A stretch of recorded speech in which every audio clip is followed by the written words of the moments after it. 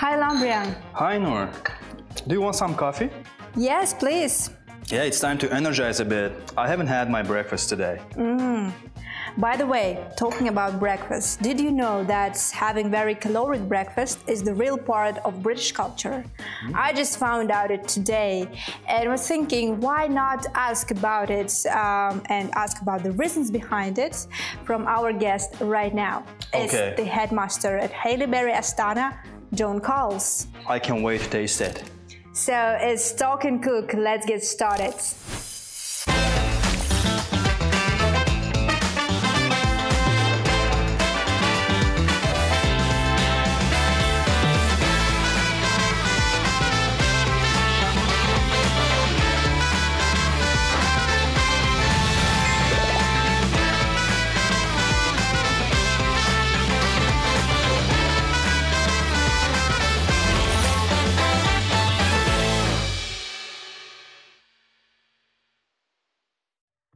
Okay, gentlemen, welcome to our kitchen.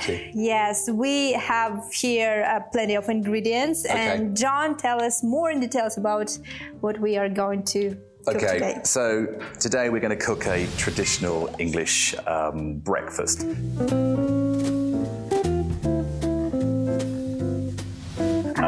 This was eaten by probably most British people, as breakfast about 30, 40 years ago. It is now recognised as being very unhealthy. Unhealthy. It is unhealthy, that's why we stopped eating it. But it's still used often on Sundays in the morning.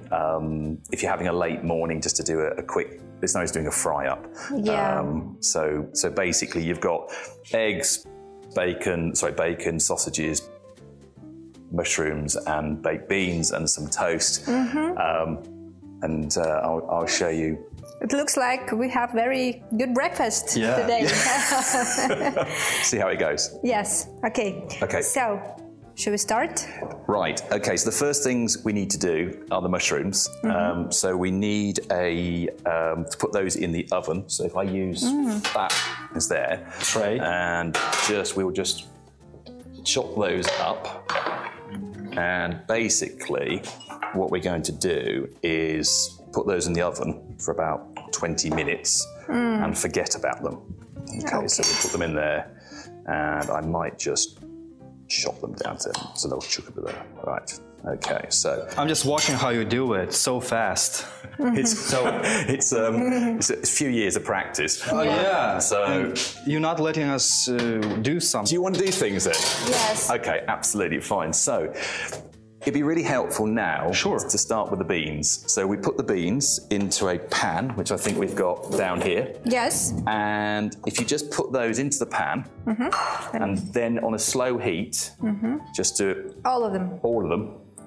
And just put them on a slow heat. Okay. For here, and we now forget about those. So on just a low, gentle heat. The next thing you have to work in order is the mushroom. I can do that. So if you want to wash the mushrooms, yes, please. and go then ahead. you will slice them. So while you're doing that, we have to do those first because they will take longer. And then what we'll start to do is we'll start to warm up this pan, and we'll start cooking off the sausages first. So we'll get them going. We'll get the mushrooms going first. Get them cooking, and we need a lot of butter because butter makes it. Oh, you've got butter. That's perfect. So if I get another pan here. Okay. So what we'll do, if you can chop the mushrooms.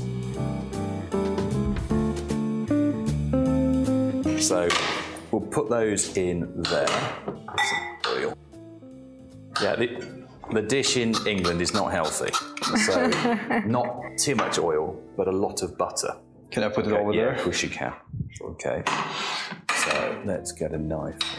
But it's I think this is a traditional thing, you know, to have breakfast and to, it is. Actually, to make I just it I was probably it's too big, right? A little small knife. Sure. We've got a little just to put. Oh, that'll do. Yeah. So as you can see, we're adding the butter. And basically, you can never have enough butter in this. So it's not healthy. So, Again. okay, so if you put those in there, and then what we will do is, okay, we'll get those going. Okay, that's fine. Are you sure? Yeah, they'll be okay. They'll fry down. That's fine. Oh, this is very big slices. I think they induce the water. There, I think that's more than enough then. Okay, so that's it. So if we It's enough. That'd be enough. So if we put that, if you would like to cook those slowly, and if they're, so we turn the turn it temperature. on, Yeah, yes. turn it on. Tell us a bit about Kazakh cuisine. How do you like it? I like Kazakh cuisine. This needs to be really low. Can we put that on the lowest possible? Yes, Right, if you let's can do it. stir that as well. Kazakh cuisine is it's unusual for me because obviously I didn't know much about Kazakhstan until I came about 7 years ago, and so things like bishbarmak and muntis are really nice. I also like plov, which I appreciate is a kind of Kazakh, but depends Yes. where you come from. So Central Asian. Central Asian, so that's really nice. So this one here, and then all we need to do is just really wait for these. These are quite thick, but they'll be all right. Just to start cooking really hard. I'll put some more butter in there. Do you try to cook manti in your home? I am not a good cook. I'll be perfectly honest. I am a very bad cook, as my wife will tell me universally, and the fact that I only cook English food, which isn't universal. Have you learned from wife? What are you gonna cook today for this day? Well, my wife's French, so she tends to keep me out of the kitchen, but we tend to just go. I need some more oil on that. We tend to just go merely for kind of Italian food. It's our favourite. So Kazakh food's nice. We like Kazakh food, and it's different. I mean, we came to Central Asia 7 years ago, and so I'd never experienced Kazakh food in the UK. Right. Because in Kazakhstan, in the UK, and it's changing, is relatively an unknown country, which is a real shame because it's great. But because it's relatively unknown, I don't think I've ever been to a Kazakh restaurant in the UK. So it's something which is coming about. So Yeah. I think this is a business possibility. there's a couple of restaurants in New York. Yeah, there's not many.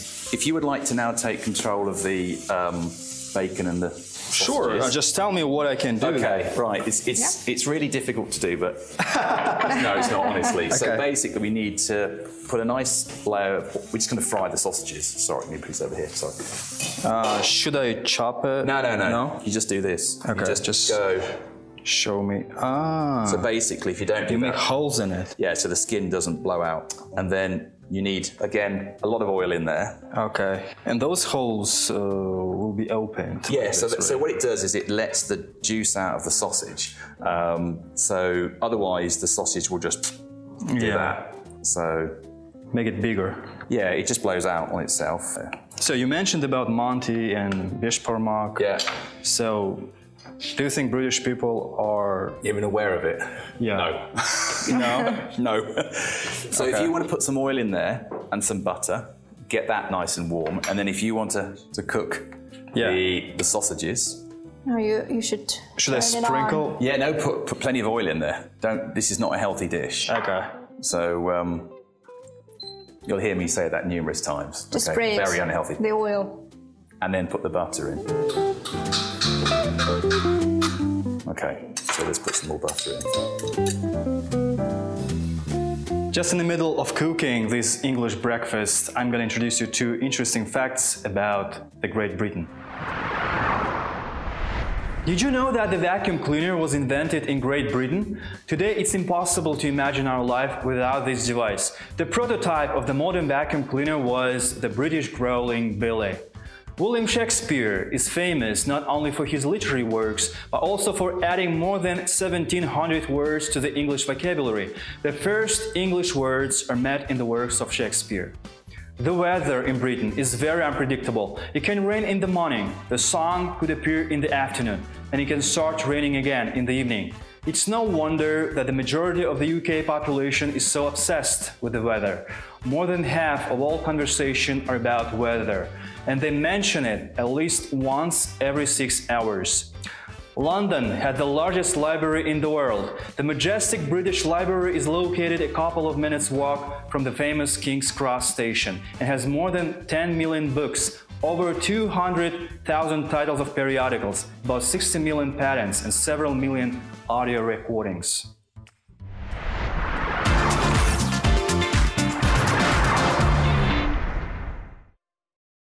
I'm feeling myself like, you know... Your arteries are clogging up here when you eat. Pupil of the chef. No, so go ahead, put those in, right? So what you then need... Sous chefs. Yeah, so put those two in. Sure. Okay, you need to bring the temperature up when it starts spitting at you. Okay. You then need to be rotating them. So what I can ask you to do is to basically get them cooking. Okay.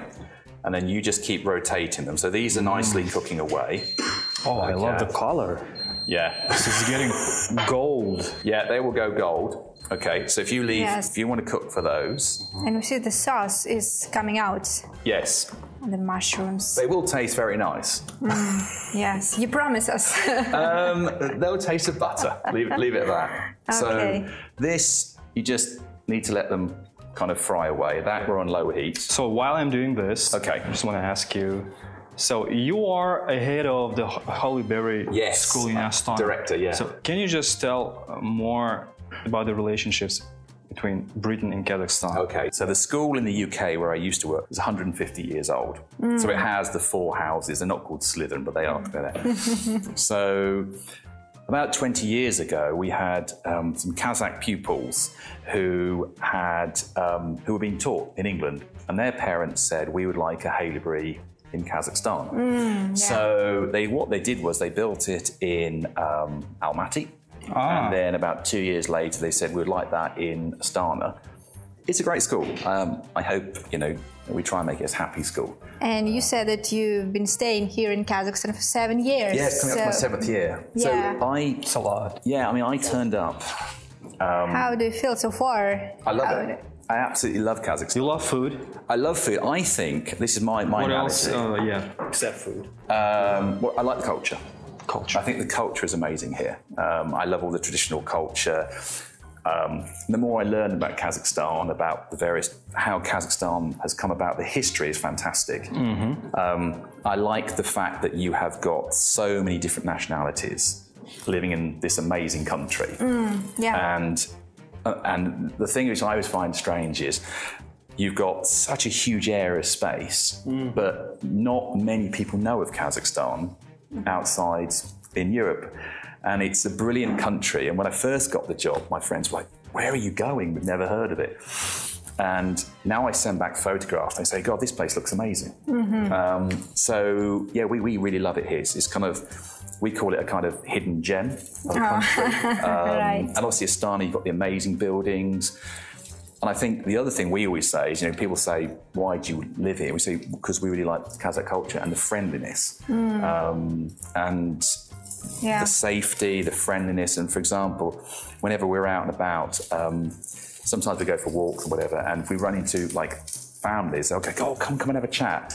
And we practice our Kazakh, which is very bad. Please don't ask me to say it. So you practice Kazakh? The first time I spoke Kazakh, we had on Knowledge Day. And I've been practicing my Kazakh for a long time, and I'm not a good linguist. So I started up with Salim, and everyone didn't know what I was speaking.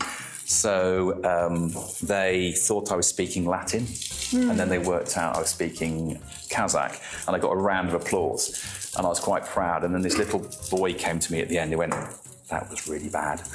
So there you go. Yeah. So that's it. Right. Honest. So let me just keep an eye on that. Okay. Oops, we probably want to get those out now. Have we got an oven glove here? Yes, sure. We have it. Okay. All right, so we need to rotate that. And what we can do now, if you want to do this, we're going to put the bacon into there. You keep the fat on it until it goes brown. Okay, so you really have to make it just... You have gloves. Oven gloves here. Yeah, oh, thank you, oven gloves. And I'm going to put that down somewhere over... Can I just watch that here? Right, watch your back, please. Something interesting is happening in our kitchen. Yes, it is. Right. I think you are good. You provide a good explanation of how to cook. So all you have to do, no pressure, is to keep those sausages, rotating them, and that fat. Yeah. And we put a bit more butter in there. Put that one up a bit. Yeah. And keep stirring that. Okay. Just tell me when I can turn those. Don't you worry about it. Just keep turning them until they go black. All right. So it's really like a collective activity. It's a collective activity. Yeah. You probably need some more oil in there because it's going to start to stick. So, sorry. Right. So like this one here, you just keep stirring that. Just keep them nice and warm. And you just keep turning the bacon over. This is great cooking. This is very great cooking show, yes. No, it's good. Yeah.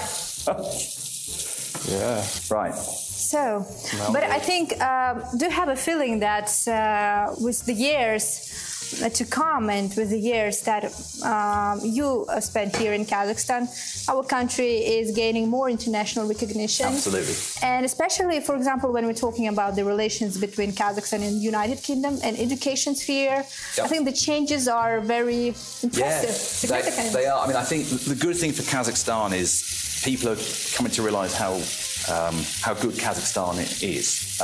And I think the links between the UK and Kazakhstan government are very, very strong, which is great. And I know you had Kathy Leach on here in an earlier show. So, yes, in education-wise, you know, I think we're very honoured to work with the Ministry of Education, and we go and work with them, and their directors come and work with us. But it's really good for like sharing education, collaboration, and we do a lot with other educational institutions. And you probably also heard about the the opening of the double degree programs with the leading British universities here in Kazakhstan. So what do you think about this idea? Great. I mean, you've got De Montfort University down in Almaty. That's a really, really good university there. Harriet Watts. Harriet Watts as well. So they're all really good universities, and they're all, you know, so it's... But I think with an ambition of Kazakhstan to become like a regional academic hub, international academic hub, I think the competition will be like more and more active for different international schools. What do you think about it? I think, yes, I mean... You ready for that? Yeah, I mean, it's. I think, to be honest, I encourage, you know, okay, we're an international school. I'm an educator, so I want all schools to kind of raise their levels because it helps the pupils. Kazakh children are amazing. They are so entrepreneurial, and they're so focused on science. And that's why, you know, a lot of the, you know, international tech firms are really moving into Kazakhstan now because you've got some really able children, very, very good on the maths and the physics. And that's what will be successful for them. Can you keep turning those over? Sure. Sorry, very bossy. It's like being a teacher. Give me a signal. Are you a teacher? I was waiting for that signal. No. I am a teacher, so I still teach. Look at that, Ainur. Yeah. Yeah, you see. left. Right, that's it. So that's good. No, that's perfect. Perfect. That's perfect. So, I love this word. I didn't say it's going to be. Right, let's just turn that. Now we need another frying pan. So what we then do? Another frying. Everything revolves around frying in England. On this dish. Right. So, just give me a second. Sorry. We have. What's your I think yes. Right. Okay. So what we'll do is we'll move that one to there. Okay. So, can I ask you again to do some more? I don't mind whoever wants to do the cooking. Some activities. Right, some activities. So sure. Yeah, just put some oil in there. Yes, great. Okay. And whoever wants to cook the fried eggs, can you do fried eggs? I can do that, yes. yeah, sure. He's on fire today.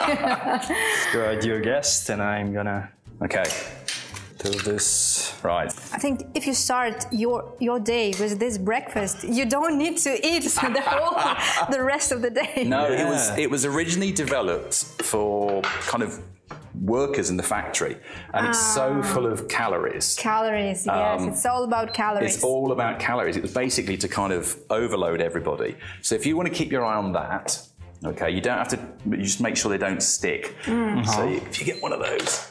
Okay, if you want to put the temperature up just gently on that, Just add some temperature. Just a little bit of temperature, yeah, that's it.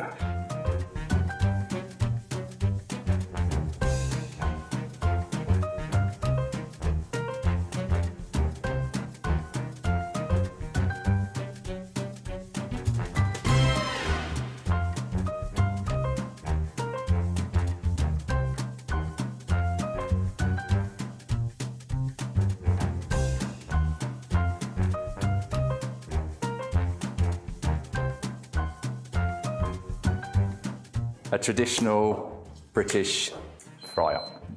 So Traditional English breakfast. English breakfast, yes. Sorry, fry-up is the slang. So yes, it's a traditional English breakfast.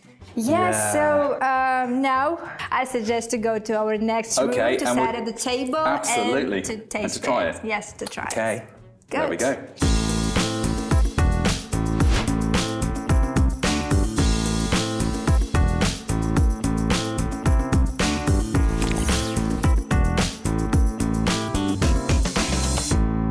Okay, gentlemen, now I think this is the time to try it, try our dish. Okay. I will start with mushrooms because I love them. Okay. I'm gonna start with bread and eggs on it. Yeah. What do you think? I haven't had an English breakfast. I made it. Well, yeah, which you made, yeah.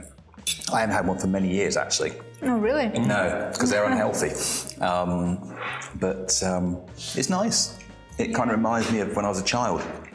My mum used to cook this.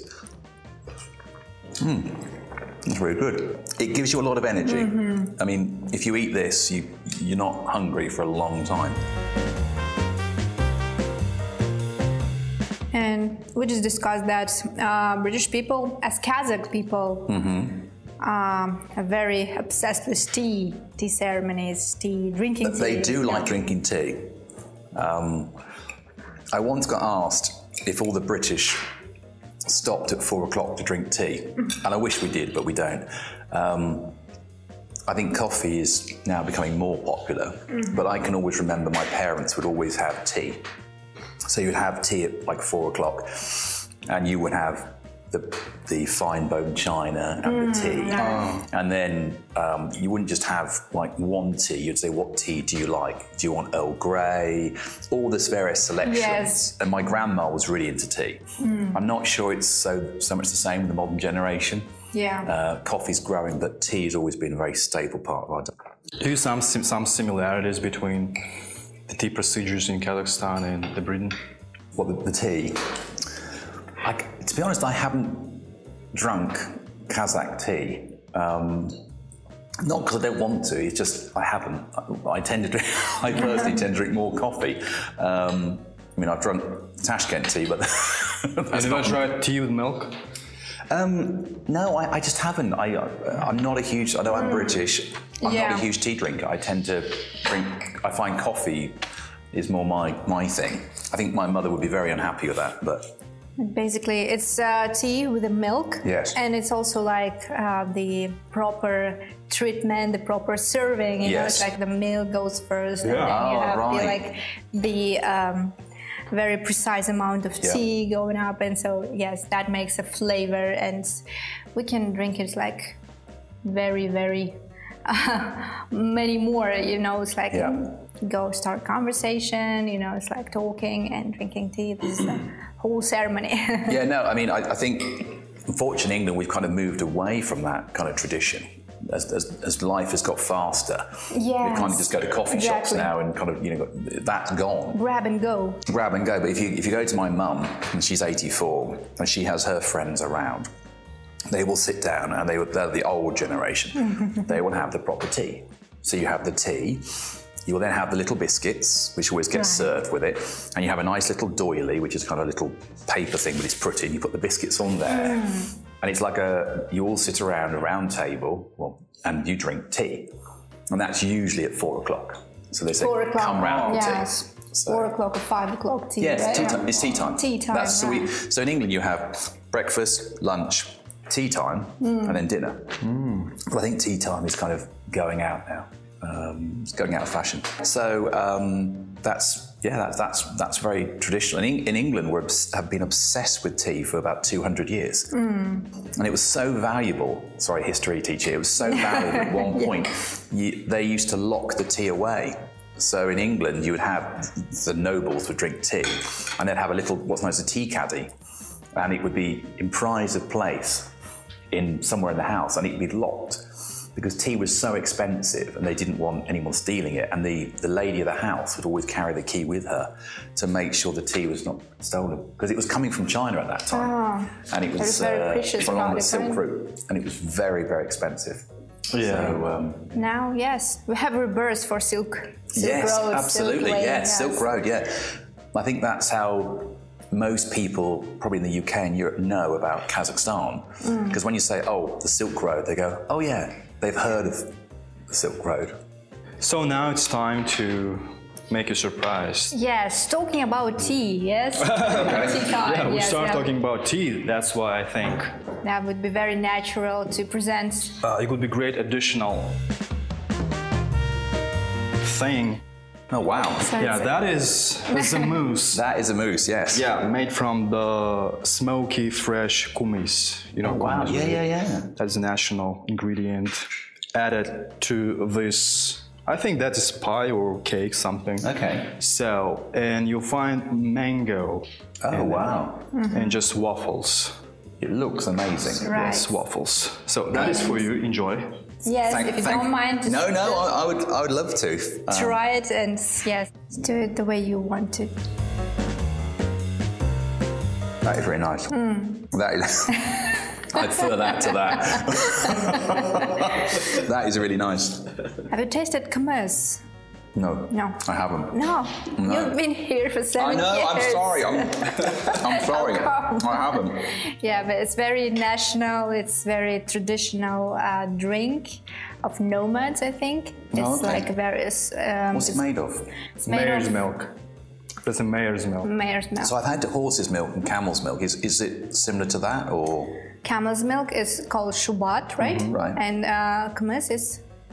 Oh, kummez is a mare's milk. That is horse milk. Okay. Horse milk. Yeah. Maybe I have Yes, without... Yes. It's not like the natural milk of mares, but you should make it. It's like a little bit They sour. beat it in Yes. just in the specific, you know. But now stuff. you see how nicely it's been incorporated into the very... It tastes, if I show everyone there, it tastes lovely. I'm a big fan of this. yes, of different kinds of desserts and products. Yeah. It's really good. Yeah. No, I like that one a lot. Try kummez next time. I will, sorry, apologies, sorry everybody. And yes, you will fall in love with this taste. Yeah. Oh, thank you. And I think this is time also to give you our final present. Almost forget about that. So yeah, we have present for you. Oh wow! Also, John. This is a gift you can take away. That is a brand new pocket with the name of it, Talk and Cook. Thank you so much. And you will find this box inside. Oh, lovely. More healthy food. That's not chocolate. So you find a gem in it. It's fantastic. Yeah, enjoy. Yes.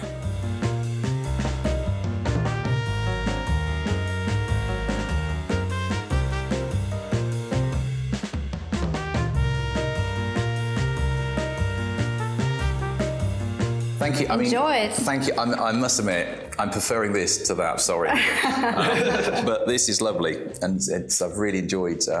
And thank you so much for your assistance. Yes, I think we did a great job today. Hey, we did a good job. Yes. Thank you. Yeah. Thank you very much. Thanks to you because you know we learned a lot, especially me. I'm not sure you did. Yeah. So now I know how to do the English breakfast. Yeah. I will Yeah. do it at home. Yes, thank you again Thank you so for much. being with us today, for No, I've enjoyed introducing you the traditional English breakfast. Thank you. And yes, Good.